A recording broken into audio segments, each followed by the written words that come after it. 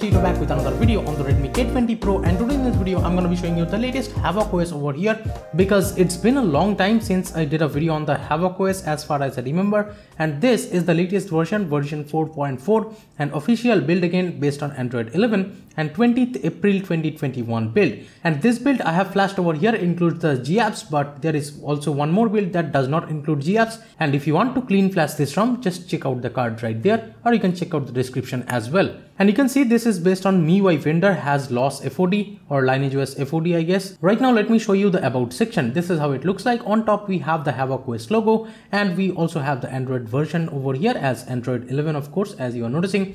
And the HavocOS version again is 4.4. We have the security patch of latest April 5th, 2021. We have the perf G kernel as the stock kernel. SLNux status is enforcing. Build date again 22nd April over here it says. And here is the build number. Now inside system panel, we still do not have any system updater, which might be kind of a disappointment for you guys. But I would say just like update it manually if you are on the previous build of the same ROM. And you can check out that card over there to update manually. And here in the front camera settings, we also have the front camera LED customization. Then we have the front camera raise dialog, and the front camera sound effects are there, and these many sounds that you get. And also we have the calibration option over here. Even though this ROM is based on MIUI vendor, we get all of these features, so this is great. Let me go back. We have the Gboard over here as the default keyboard on this GApps included build. Now let me show you the home screen. Well, this is how it looks like, and if you go into the about, this is the shady launcher present by default. And if you look at the settings in the gestures, we do have the double tap to sleep, swipe down for notifications, swipe down to clear all and stuff. And in the grid option, we have all these dock, icon, column and row number settings. And in the icons, we also have the icon pack changing option, icon size changing option, then the notification dots, and then add app icons to the home screen. Let me go back in the app drawer. We have the hidden apps, then the icon labels, portrait or landscape, and we have the multi-line labels, and also the suggestions disabling option is there. Let me go back. We have the home screen settings. Here we have the Google feed, then the top gradient, icon labels, and always center wallpaper and stuff like that. Let me go back. So this is a very cool launcher, and yes, it is force closing because like I just went back from the settings, it happens. And here let me show you, there is double tap to sleep anywhere in the home screen. Talking about the finger scanner speed, as you can see, this is how it works. And let me show you one more time from the always on display. Yes, the fingerprint scanner is very snappy, no issues whatsoever, even from the always on display or even from the lock screen if you're noticing. Let me show you one more time. As you can see, even from the lock screen, the fingerprint scanner speed is very fast and no issues that I have had. On the fingerprint icon itself, it does this kind of animation, but yes, I could not find the option to actually see the like actual fingerprint animation over here. Those things are just simply missing. Launcher, we have the Google's Discover page to the left. Swiping down anywhere in the home screen gets you to the quick settings or the notification panel, and swiping up gets you to the app drawer. You can also search for any particular apps, and the widgets and stuff in the home screen are working fine. Now talking about the quick setting panel, this is how it looks like, and you can edit and add multiple toggles from here. And I have already added a couple of them, but you can also add the reading mode and stuff, and these many options are there if you're noticing. We have the night light and stuff, they are working super fine, no issues. And we have the dark theme, then the like screen recorder. With that you can record the device audio and the microphone audio at the same time, so those things are there. And we also have the heads up disabling option, hotspot, then the do not disturb, always on display, and also we have the FPS info too. So if you enable this, as you can see, FPS is showing up on the top left. Now we also have the DC dimming feature over here. So if you want to enable that, as this is a MIUI vendor based ROM, DC dimming is there and it is working flawlessly. Talking about faulty calling and stuff, yes, they are working flawlessly, but there is no call recording option over here, which might be a bummer for some. But yes, the stock dialer here is the pixel dialer. So yeah, faulty calling and VO Wi-Fi both works fine here. Now inside configuration center, of course, we have all the customizations. Let me show you one by one. Inside status bar, we have the clock customization.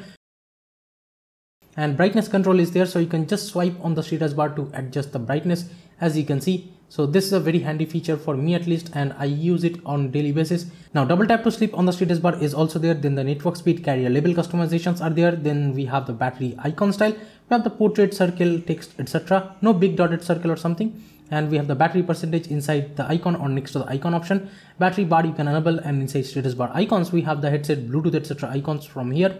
Then we have the notification count option. Next we have the quick pull down and stuff in the quick setting panel settings, and we have the battery estimates, and there is the 10 tiles option, and we have the column and row number customization, and we have the tile title disabling option, and we have edit icon and stuff.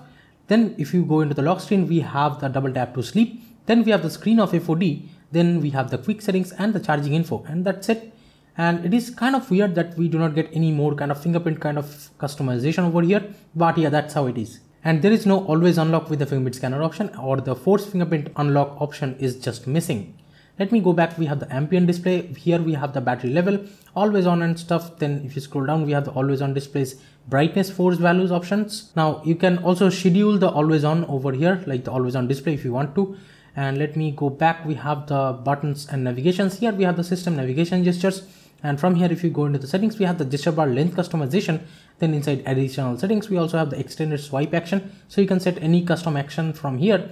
But let me tell you, you can't like actually increase the thickness of this wheel bar. And this is the thickness that you get by default. 2 button and 3 button navigation is also there. Then we have the swap keys if you're using 2 or 3 button navigation. In the gestures, we have the quickly open camera, then the system navigations again. Then we have the prevent ringing. Inside power menu, we do have the advanced reboot. Let me show you, this is how the power menu looks like. And from here, you can enable any smart home controls. And if you tap restart, as you can see, when you have advanced reboot enabled, you can directly reboot to recovery or fast boot from this menu. Now here we have the quick torch option. So long pressing the power button will toggle the torch, and skip music track and swipe to take screenshot is there. And in this, as you can see, there is share, edit and delete option, but I cannot simply find the long screenshot option over here, which could be a bummer for some. In the notification panel, we have the edge lighting, then the heads up disabling option, kill app button and stuff. Let me go back. We have the battery settings. Here we have suspend action, block sensors and stuff. Then we have the media options. Here we have music visualizer, media artwork, and the blur level and stuff. In the MISC settings, we have the gaming mode, wake device when plugged in, and the charging animation options is there. You can enable or disable them as you're liking. And in the about section of HavocOS customization, we have all the developers' name, and we have the Telegram group, Discord, and you can donate to the HavocOS team. Now let me go into the battery settings. Here is how it looks like, and if you tap here, you will see the full battery usage. Now talking about the battery life, I would say the battery life is good enough. You can get like about 6 to 7 hours of screen on time easily on this ROM, and I would say the battery life is just great. And 18 watt and 33 watt fast charging both are working fine here, no issues whatsoever. And here we also have the thermal profile changing option if you want to change some apps thermal profiles. And we have battery saver, adaptive battery. Here you see the screen on time and stuff, but I'm really disappointed to see that there is no option to see the battery temperature and stuff over here. Now let me jump into the display settings. Here we have the brightness level, then the dark theme, and when you enable the dark theme, as you can see, you can change the themes over here. I have changed it to Raven Black, but you have all these options. Nightlight option is there. You can change the intensity. Then we have the auto brightness changing option, and inside styles and wallpapers, this is the style that you get. And you can also add just the theme over here with the fonts, then the icons, and then we have all the accent colors. You can create any custom theme from here. So a lot of accent colors are there. Inside clocks, you get these many clocks. As you can see, we have this S funny one and the fluid one, then the ID and stuff. So yeah, these many lock screen clock that you get. And we have the rotation settings. Colors are set to boosted by default, and we have the lock screen settings. Here we have the always show time and info. Double tap to wake is there. Prevent accidental wake up is there. Then the anti-flicker mode is also there. Let me go back. We have the sound settings over here, and media call etc. volume options are there. This is how the volume panel looks like, and you can expand it just like this. Vibration and haptics, you can control the ringtone vibration pattern, then the in-call vibrations and touch vibration over here. If you scroll down, we have the volume steps, then the dial pad tone, screen locking sound, charging sound etc. disabling option.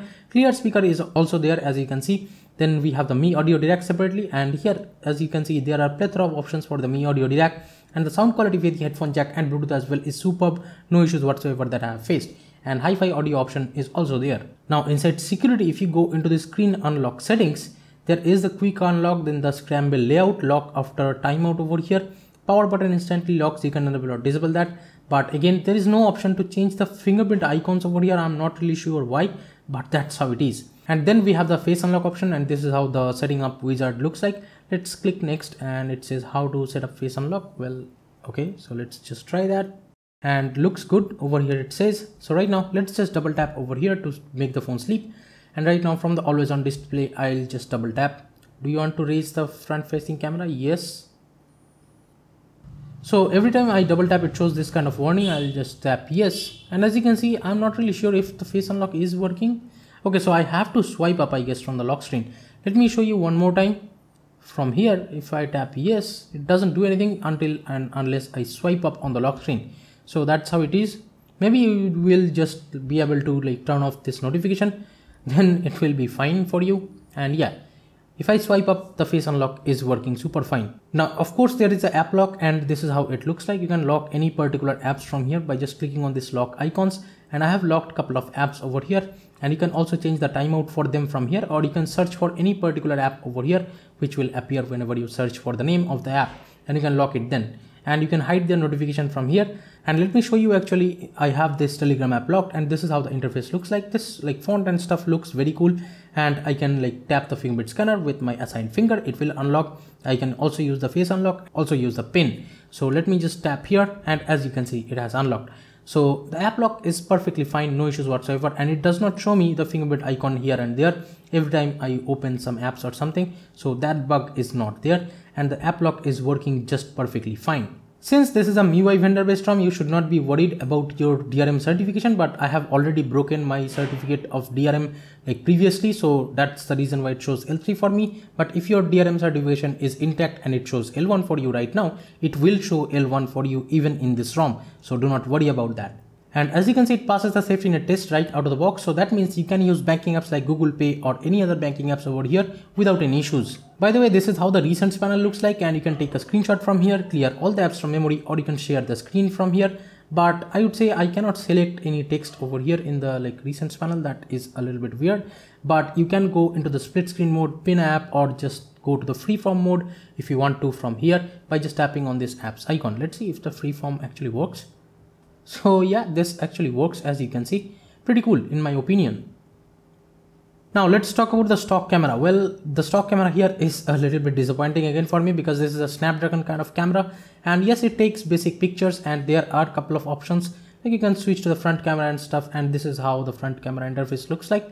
Not that great maybe, and there is a QR code scanner, video mode and stuff, and in the video mode of the stock camera there is the video quality of like 4K UHD up to, and we have the other things like focus mode and stuff. You can change that. So yeah, you get this Snapdragon camera, it works fine normally, so no issues with that. So that's the reason why I have installed a couple of Google cameras like this, and if you want to install them, you will get the links for them in the cards. And night sight and stuff with the Google camera is also working fine, no issues with that. And again, if you want to install ANX camera, because this ROM does not have really good like kind of stock camera interface, you can definitely check out that card right there to install ANX camera. I have explained everything about ANX camera over there in that video. Now talking about the daily driving performance, they should be good enough, and yes, even though some OSS vendor based ROMs performs really good, better than some MIUI vendor based ROMs, but here I have not faced any issues over here in terms of performance, and I would say the performance of this ROM is still great even though this is a MIUI vendor based ROM. You can see the benchmarks from here, and this ROM performs really well. I have not faced any kind of lags or stutters, but sometimes I have noticed some brightness flickering. Let me show you one more time, and I'll slow it down so that you guys can notice it. Did you just notice that? So yeah, that kind of flickering I'm talking about, but yes, it is not a big issue, very minor issue that I have faced. So thank you so much for watching this video guys on the HavocOS 4.4 on the Redmi K20 Pro. Let me know in the comments what do you guys think, and give this video a thumbs up if you liked it, subscribe to the channel if you have not yet. This is Shiro from KDN Tech signing off for today, and I'll be catching you guys in the next one. Bye now.